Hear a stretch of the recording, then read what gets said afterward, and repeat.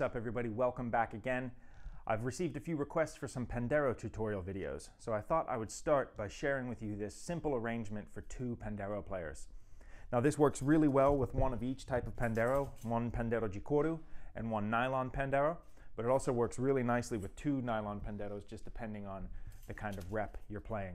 Now one of the things that's so cool about this arrangement is that it's very versatile. There's a verse section and a chorus section, and obviously with two players within each of those sections there's two parts happening at once. But as long as you know those parts, there is then a lot of improvisation you can do. There's a lot of variations you can make. You can kind of interact with each other, so you can really kind of make it your own once you know the kind of basic shell of the part. The other great thing about it is that even though there's two sections, two players each, there's actually only three rhythms, because one of the rhythms goes through the entire part, or the entire arrangement. So when I'm doing it with two different panderos, one nylon and one hide skin pandero, I like to jump that rhythm, have it in one drum in the verse and the other in the chorus. But if you have two nylon panderos, one player can just play that through the whole thing while the other person does the variations. But let's start going through this now. So in the verse section on the hide skin pandero, or the pandero de couro, you would just play 16th notes the whole time. So any kind of jingle sound the whole time through. And also you want that surdo vibe going. So closed, open, closed, open.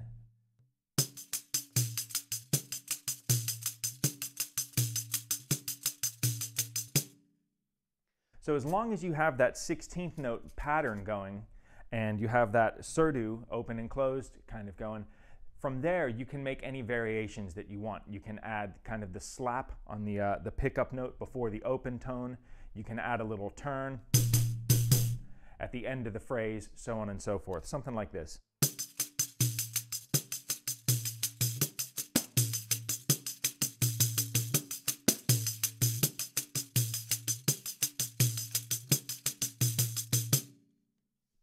So that's the verse section with the hide skin pandero.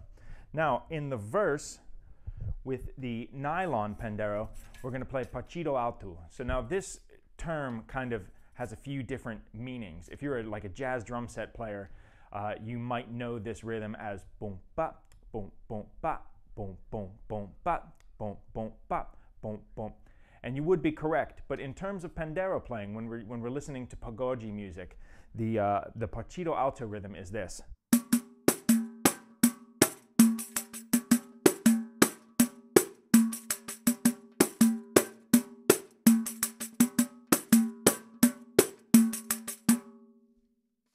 Right, so with this rhythm, I kind of find at least when I listen to the recordings, I don't hear a whole lot of variation. It's almost like a walking bass part or a ride cymbal part. It's just really constant, or I guess maybe even a clave in Cuban music would be a better analogy. It's pretty constant, so the variation is going to come mostly from the hide skin pandero, and the nylon part, at least in the verse, is going to remain pretty consistent. Let's hear what those two parts sound like together now.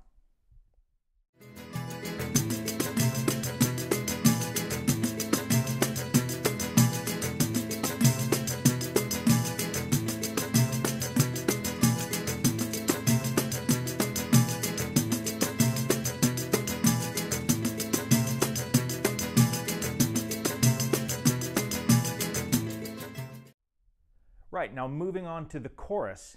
This is where that rhythm jumps, like I said. In the chorus, I like to have the hide skin pandero play the partido alto part. So again, not a whole lot of variation in it. We're just taking the rhythm that was on the nylon pandero in the verse and moving it over to the hide skin pandero in the chorus.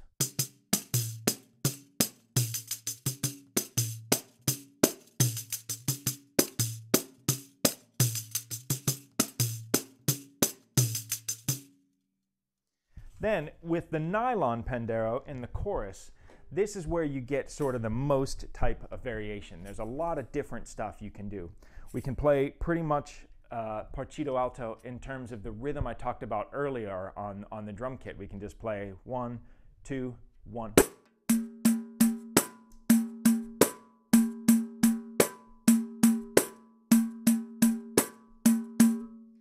Or if you checked out the transcription I did of Bira Presidenti playing Vai La, Vai La, which you can check out right up here, there's this variation that he created on Partido Alto that sounds like this. 1, 2, 1, 2, 1.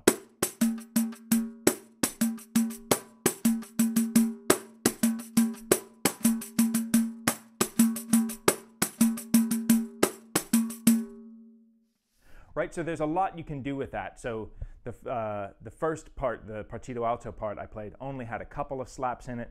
This part has quite a few more slaps in it. And the slaps are what you really sort of hear the most, especially if you pan the two parts in a recording to one ear to the other. You kind of hear those slaps sort of bounce back and forth, and that's a really cool effect. So there's a few variations that I like to make in the Partido Alto part on the nylon pandero in the chorus, just so that we get a nice interaction with the slaps of the hide skin pandero. First is, I like that slap on E, 1 E, but if you think about the of 1 E and that is already in the hide skin pandero because he or she is playing 1 E, so there's not really much need for us to play on the nylon pandero that slap. So I like to go 1, 2, 1, 2, 1 E and a 2 and right? You can also do 1 E and a 2 and is another nice sound. Then the second half of that beat often has a slap on the and of 1. 1 E and a 2 and 1 and. But again, that slap is already in the hide skin pandero part. Boo boo ga boo ga. So what I like to do is move that slap from the and of 1 to the of 1. 1 E and a 2. So all together we get 2, 3, and 1 E and a 2 and 3, a 4 E and a 1 E and a 2 and 1, a 2 E and a. Then what you do on beat 2 of each of those 2 bars, if we have 2 bars of 2, is kind of up to you. That's where you can put in a lot of variation. But as long as we have 1 E and a 2 E and a 1 E and a 2 E and a 1 E and a 2 E and a 1 E and a 2 E and a, it makes a nice sort of chatter between the slaps of the 2 panderos. So let's hear what those 2 sound like together now in the chorus part.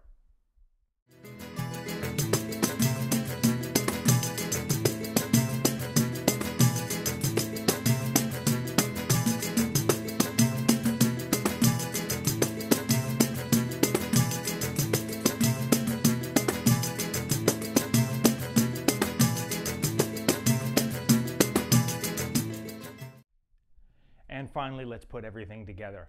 I'll do 8 bars of verse, followed by 8 bars of chorus.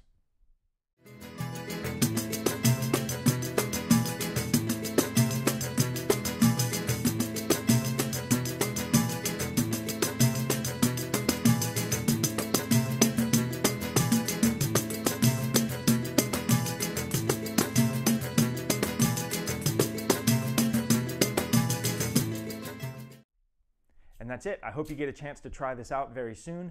If you have any questions or requests for future videos, drop me a comment down below, and I'll see you real soon. Thanks.